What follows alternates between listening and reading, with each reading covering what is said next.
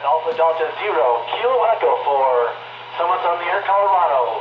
Designator, Whiskey Zero Charlie, stroke, Foxtrot Romeo 026, St. Vrain. This is Alpha Delta Zero, Kilo Echo, standing by. All right, Wilson at the SOTA station. Let's give him a call back. 80KE from K0LWC. How copy, Wayne?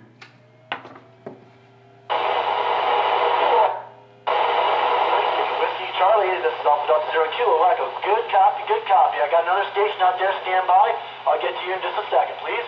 But good copy there, man. All right, very good, Wayne. You're sounding good in East Denver. And what did you say your location was for your SOTA activation this afternoon? I'm on top of St. Vrain Mountain, just outside of Elms Park here in Colorado.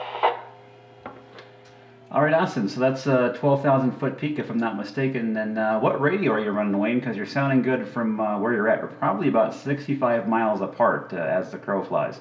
Yes, it is. Just a little over 12,000. And I'm running a Yaesu FT1DR handheld is all I got here. 5 watts. And sounding good out there where you're at as well. So a good QSO. All right, very good, Wayne. I'm just curious. I know it's a nice day down here. How's the weather atop of St. Vrain Mountain at over 12,000 feet today?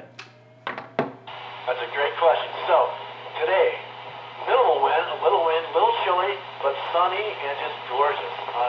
If I could do SOTA summits like this, I do them all the time. I like these a lot better than the cold, windy ones. So, a good day for it up here. All right, very good, Wayne. I know you got another station calling you, so I'll let you pick up the other station. Thanks for coming back to the call and have fun with your SOTA activation. Glad we could make contact. 80KE, K0LWC on 52. Have fun, Wayne, 73. 73, Matt, appreciate that. This is Alpha Delta Zero, Kilo Echo. I heard November 0. So there you go. That's Wayne from Timoth, Colorado, who hiked to the top of St. Vrain Mountain, which puts him at 12,162 feet, just running an HT and 5 watts. Now, again, we're about 65 miles apart, still able to make contact, no problem whatsoever, line of sight, from my home QTH here at 5,400 feet above sea level. Now, that's what makes SOTA so cool, and that is why I listen to 5.2 Simplex almost always on the weekends here in Colorado. You never know what signals you're going to hear coming out of the Rocky Mountains, and that's what makes it so much fun.